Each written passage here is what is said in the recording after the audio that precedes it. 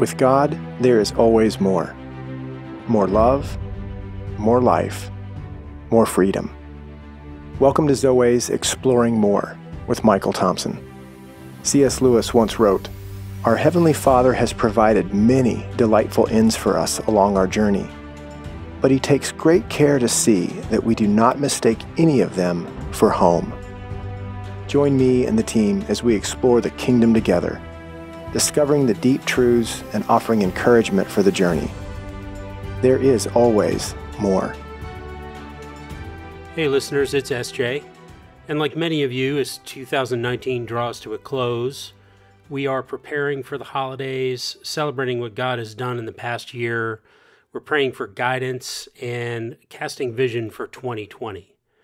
We're having meetings and strategic gatherings to prepare our hearts and our team for what God has planned for us in the next year. During those meetings, a team member brought up that many times people find a podcast like Exploring More that they enjoy, but then they don't go back and listen to previous episodes, missing out on some of the great content. So with that in mind, for the next few weeks, we're going to be revisiting our very first series called Being Fathered. We hope you'll enjoy it, and we'll be back in the studio recording all new episodes of the Exploring More podcast soon. Thank you. We are in a series of talking about being fathered.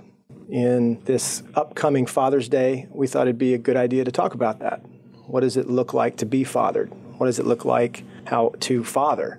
And so we're in a 5-part series of being fathered. And this is number 3. I'm with my friends, Tom Benner and Scott Stankevich and S.J. Jennings, and we're exploring this together and sharing some stories and some of the good things that God's up to in our lives.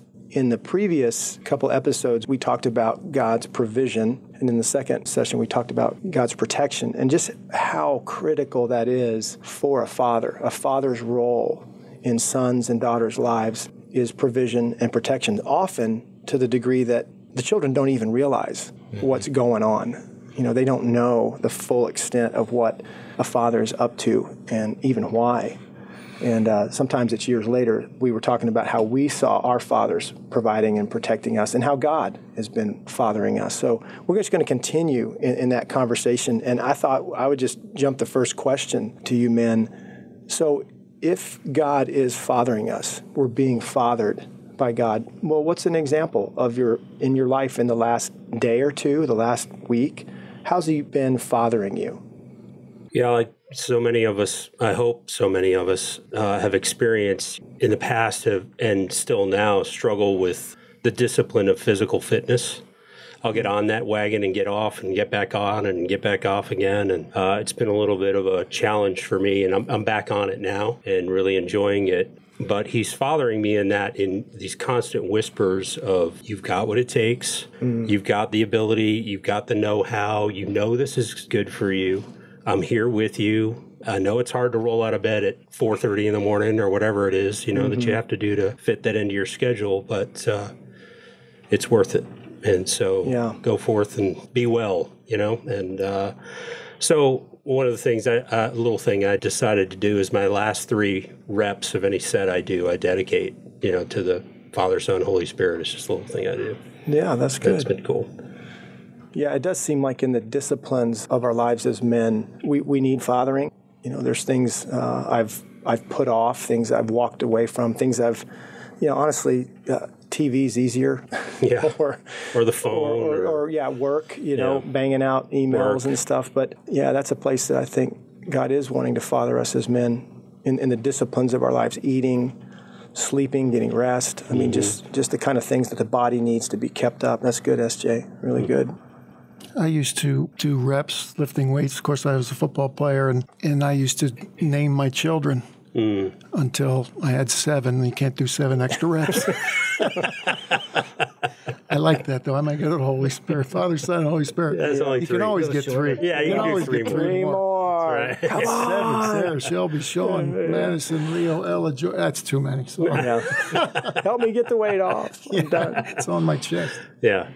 I get fathered recently here in the last 6 months or so with issues that are on my heart.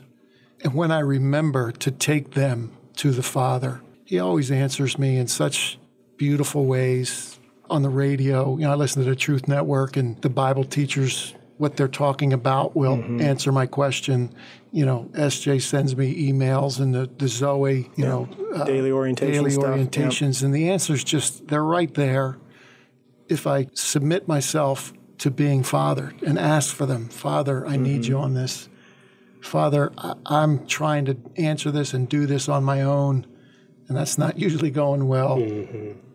Lord, go ahead, father me. And boy, when I get in that posture, I call it the Bose effect. The same answer starts coming from the radio, from you, Michael, in conversation, from my wife, from my brother, and it's all the same answer, and it's just really wonderful. I kind of smile and look up, and he's like, when you come to me, I can help you out. Yeah. Well, I love the idea that we're going to take him up on the offer. So even you're looking, you're paying attention. You're counting on him fathering you, and you're looking for where that is coming from and how that's coming. I mean, that for our listeners, that's got to be really kind of ground zero. The first step in being fathered by God is asking, inviting, giving him permission, sharing. I don't know how to do this. I don't know what this looks like. Would you father me here? Well, so as think back to yourself as a 14 or 15 or 18-year-old, you rebelled against fathering. You didn't really want to be fathered. That's right. And so I don't think it's an instinctive, narrative to, I want dad father me. When I spilled such and such, or I mouthed off to your mom, go ahead and father me, Dad, because fathering usually meant discipline or bringing in line. But as we get older and as we understand what fathering is, and I think having children really helps. Expand your definition of fathering, right. And then you begin to ask, I want to be fathered. And then you look at your father and you evaluate him, the good and the bad. And then fathering just gets a whole lot more serious. Being fathered and fathering takes on a whole new dimension when you get past 18 or you have your own family. Right. That's good. The mileage helps, doesn't it? Yes. You need to get through those years, adolescence, when you don't want to be fathered to this place. Because the enemy wants you to believe you're on your own. In those years from 14 to 18, you tried to prove that you could do it on your own. So there is a bit of a natural grade that's moving that way, and then you're confessing or acknowledging. But then you come to this place where you say, I don't want to be alone. I don't want to be on my own. I want help.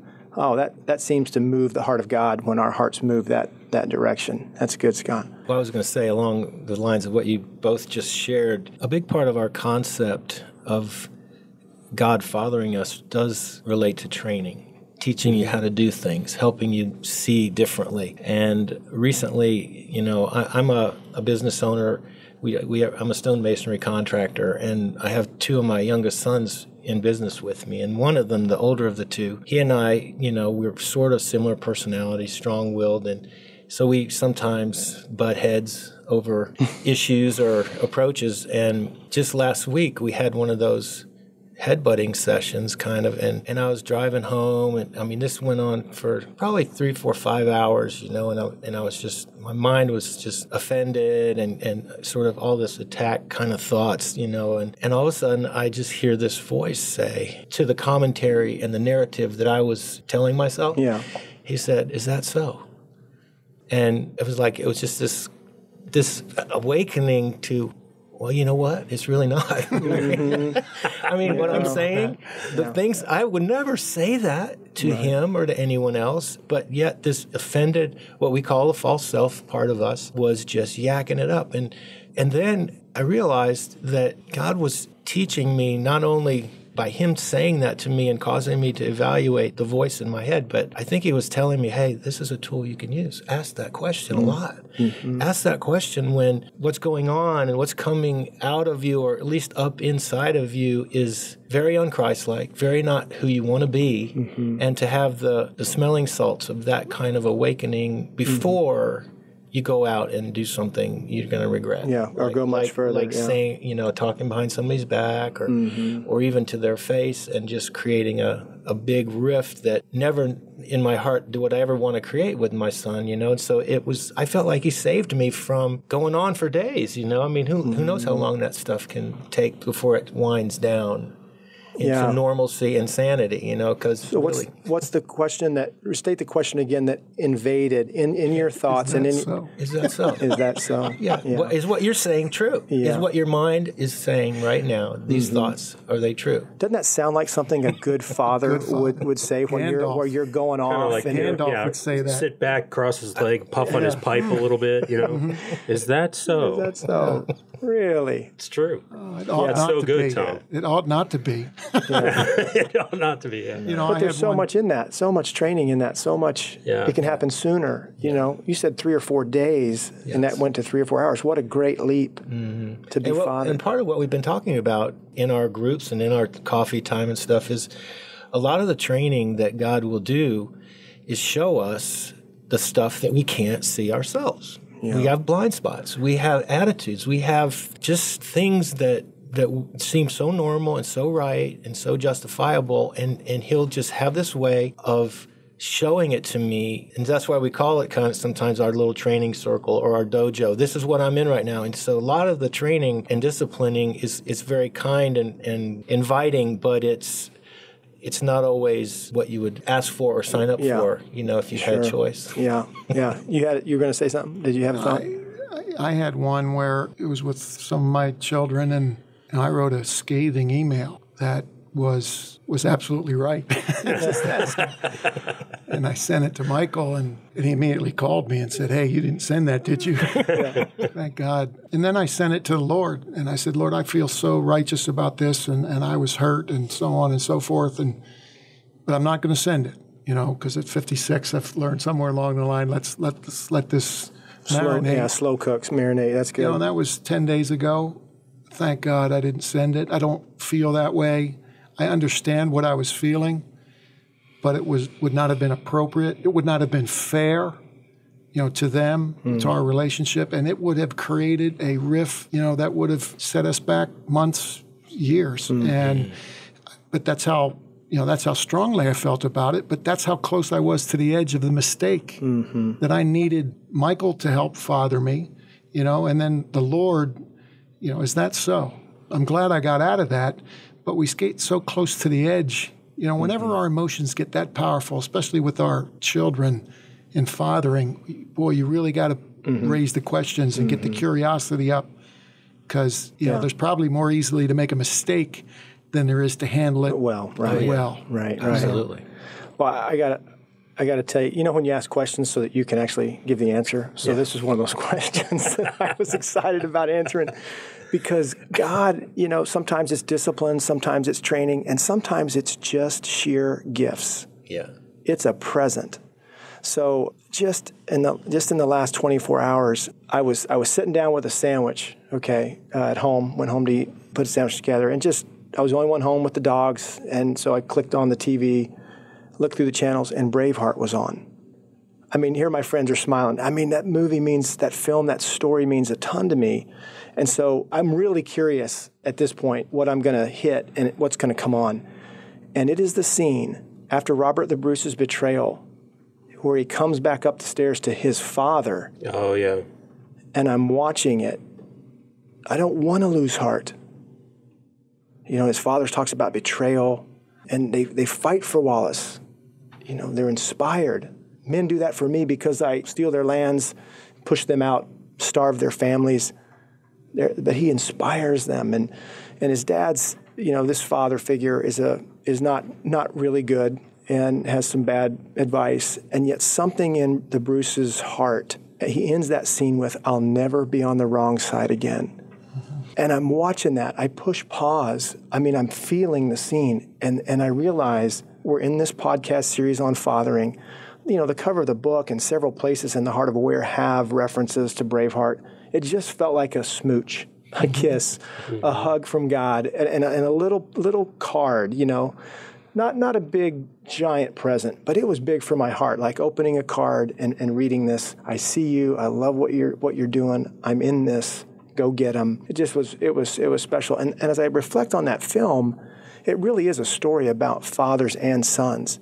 There's Wallace and his father who was killed, Longshanks and his son, who that relationship's awful. And then there's the other men who have fathers, Amish and his father. There's a father-son dynamic in that whole storyline and being fathered, good fathers and bad fathers. It's a precious, precious story, and God raises that, this last day, in the last 24 hours. Yeah, one of my favorite characters from that film is Argyle. Uncle Argyle, who steps into surrogate. Wallace's the uncle. dad's We'll have to shoes. remedy that, I guess. Yeah, That's right. Good one. Yeah, that's beautiful. That's beautiful. Mike, Respond. What? Yeah. A quick one. This happened just before I came here. I went to a job that we had done, this bathroom interior, stone walls. I got called in to come look at it because one of our crews is there and one of our guys was managing it, but they wanted it a little more detailed. So I pull into the street this job is on, and I'm saying, oh my goodness, my GPS says it's 250 feet down on the left. I said, we did this job. We did this stone job when I used to lay stone.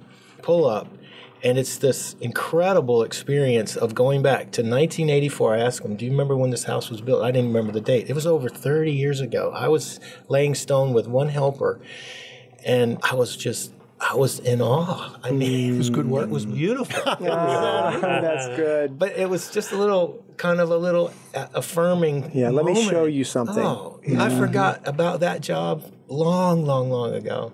And That's so it's right there. So this is another homeowner. This is a new homeowner in a home that you worked on before. Oh my goodness! They didn't know it was your work. No. That was the secret little And I inside. told them, and I gave them the history of the stone, where it came from, and a bunch of details. They loved it. They How loved great! It.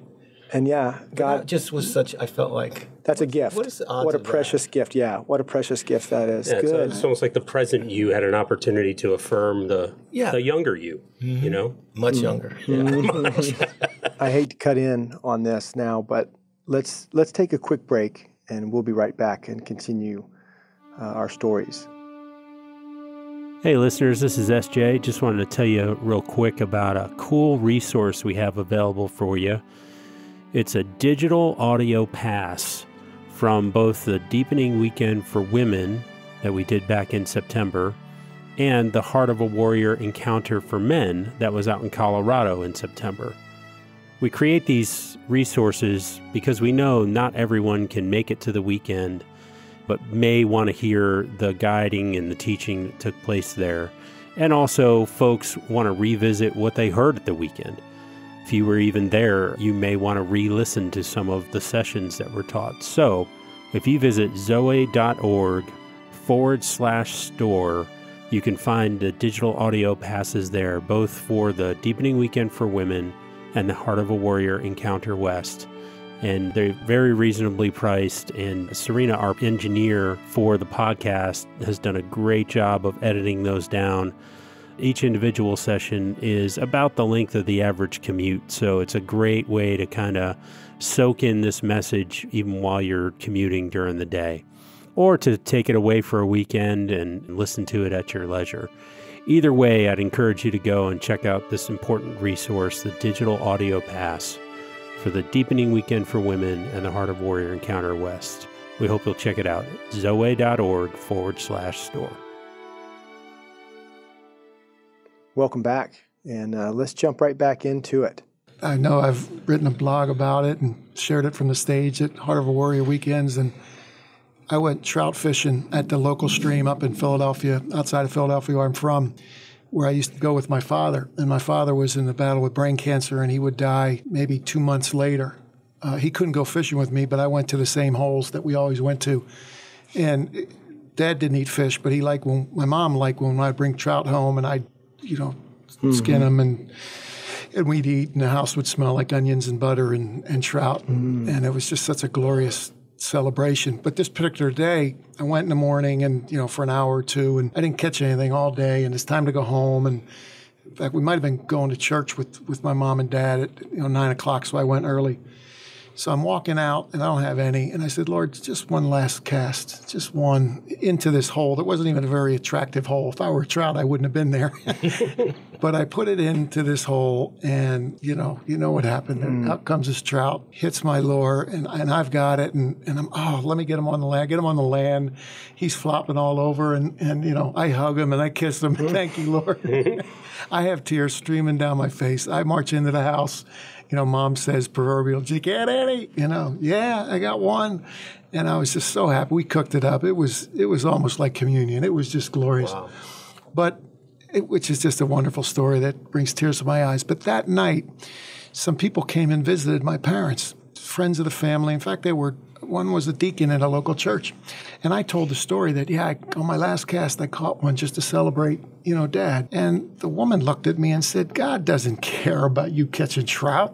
Your dad's here dying, and, we're here, trying to support him, and you think catching a trout has anything to do with it. I didn't say anything. I was so offended. I was so surprised. And, I've never really I never would share that with them, but that's not true. That's a lie.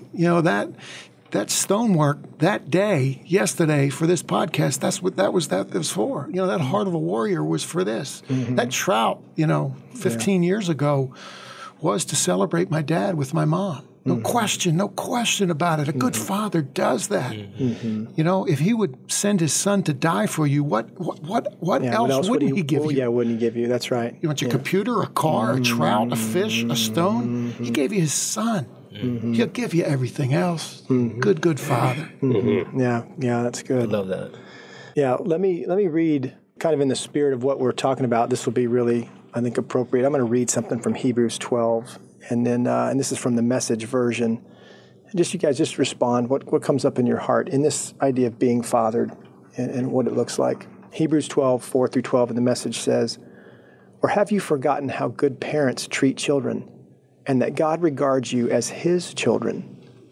My dear child, don't shrug off God's discipline, but don't be crushed by it either.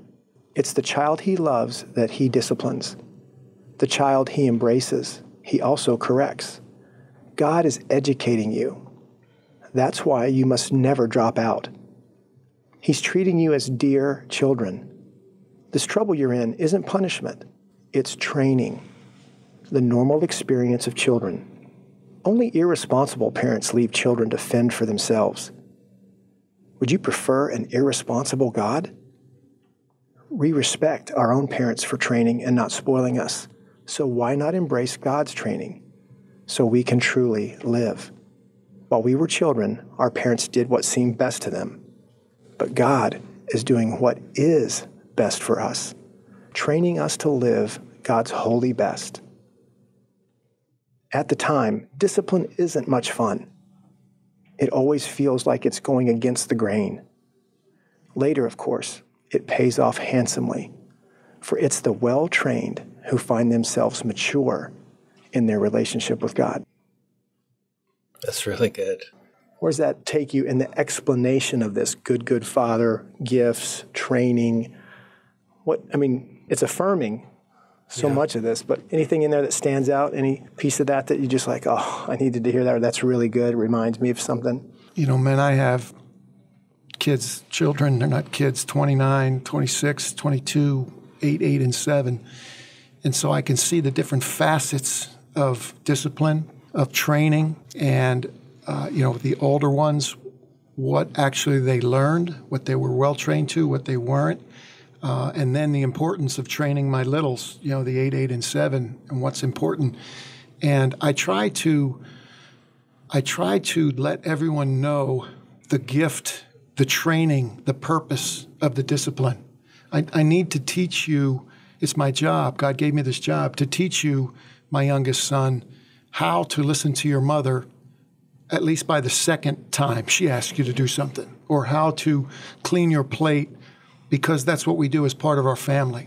And you could, take any number of training issues, but I try to explain that so they know. And they may not know now at 8, but as I look at Sarah, Shelby, and Sean, my older kids, they know. And the one training that I didn't get because I refused it was how to change the oil of a car. Esty, I know you're a car guy.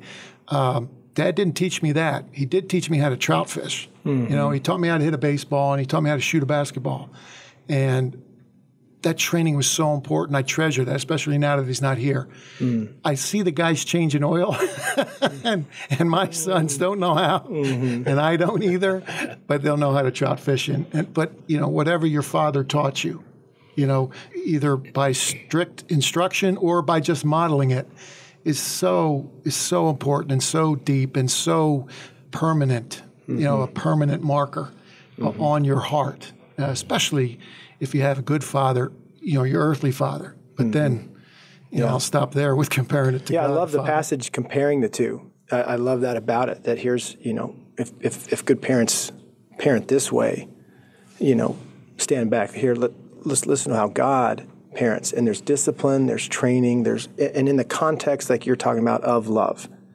It's in the context of love. You know, when you were talking about your son earlier, and you said something I want to come back to, and because you want to tell him some things that he doesn't yet know. Right. And you're a dad, you're a father. Well, this Hebrews tells us, well, let's elevate, let's take that to God. What's God doing for you? You know, and when he whispers to you that phrase, he's saying, do you think you know all of this? Right. Do you think you got all this down? Really? And so it's good for you to be able to connect those pieces in that moment. And and how being fathered, I think the first times this starts to happen can be a little confusing if you're not prepared. Just like a lot of first times, you're not sure what's going on. You're not sure what God's up to in this. And there can be some hard things in life, and there can be some other things that are really, really beautiful. But do we even have the skill or the desire or the want to take them to God and take him up on this fathering idea? Do you remember the first time or the first times you started to even go down this path as a possibility of God's provision and protection in fathering you? Well, yeah, when you think about it, we're talking about a pretty radical idea that God is personally involved with teaching us, training us, helping us. And so it wasn't really on my radar much until we started in this message, this idea of intimacy with God, and that it is available. You know, so much of my journey in my faith was more about trying to figure it out myself just by reading the scripture and not trying to understand it and trying to follow it and live by that. And one of the things that I remember stood out to me so much in the beginning of that was reading through Proverbs. And there's a lot of references, I mean multiple references to the self-confident fool, which I didn't want to be. And I knew there in certain areas of my life where I was overconfident or I wasn't asking questions. I was just making declarations and giving lectures, whether it's in parenting or whatever. And I just think that this idea that we're offering and suggesting that folks that are listening to that would explore is God is so much more present and vocal and desiring to help intervene into some of our messes. When we get in a mess, we want to run and hide, you know, and fix it ourselves first. But I think that we're learning first place to go is what's going on here. Why am I feeling this way? Or why am I so angry? Or why did I say that? Or, you know, and that can bear a lot of fruit. Those don't sound like prayers, but those are exactly the kind of prayer life. What is this? What's going on? Right. What are you up to here? What is this I'm feeling? I mean, those kind of questions. You know, we think of prayer in a very different category. We do now. We think of it very differently now, like what you're saying, that there is this asking questions, considering I don't know what's going on. What does it look like to live a little slower and be able to come to God with questions? I mean, I don't know about you guys. I think it's I would bet heavy that it's true for you. When my kids come to me and ask for my help, I help them. Oh, I'm overjoyed. I mean, I'm thrilled. Right. Yeah. You know, we'll navigate it together. We'll figure this out. I'll be with you. I mean, that's my answer. That's my posture. And you're talking about the radical idea of what if that was the Father's posture to us too? Yeah, it ties right into the scripture you shared, Hebrews 12. The part that stuck out to me as you read that, Michael, was the child he embraces, he also corrects. No one wants to be corrected by someone standing over them, with something in his hand, going to whack him across the knuckles when he makes a mistake. Mm-hmm. And as you get some mileage behind you in life, whatever mileage that might be, everybody's a little bit different, you understand that you can't have too much embrace, and it can't all be, love all the time in that sense. But the embrace combined with the correction, lovingly shared, is the most loving thing a parent can do. Yeah. So it's that embrace. I'm going to hold you. I know that hurt. I know that was terrible. I know it's a hard thing you're going through. Now we can talk about how it can go differently next time. Right. And the consequence, I know that you can't have the iPad for the weekend because that's the consequence. That's the rule we made. Sure. And I know that frustrates you. And I know it's really hard. And I'm going to be with you all weekend.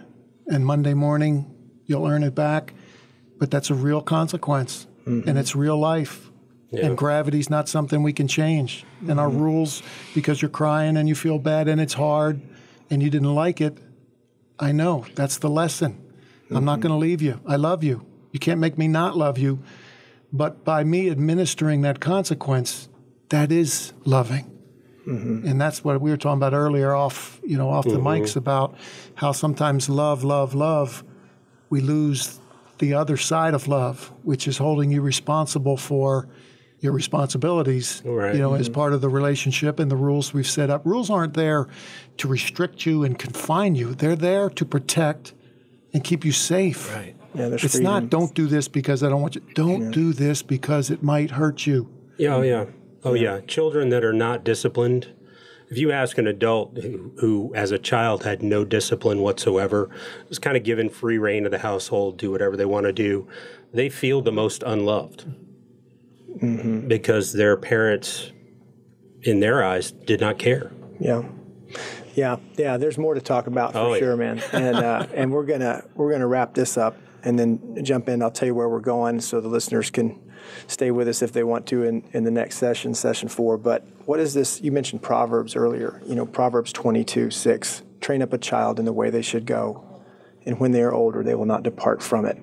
So we're going to unpack that in the next session. So, man, good to be talking about important things with you, my friends and brothers. And we hope our listeners know that they can catch all kinds of Zoe information and direction and encouragement at our website. We'll look forward to catching up with them in the next session on Being Fathered. We hope you have enjoyed this episode of Exploring More. The landing page for this podcast is zoe.org/podcast. That's ZOWEH.org/podcast, where you can find the show notes and various platforms to which we broadcast. You can also find us and the Life of More by visiting Zoe on YouVersion Bible app, Right Now Media, our Facebook page, and Zoe on Instagram and Twitter. Remember, with God there is always more, and you were made for more.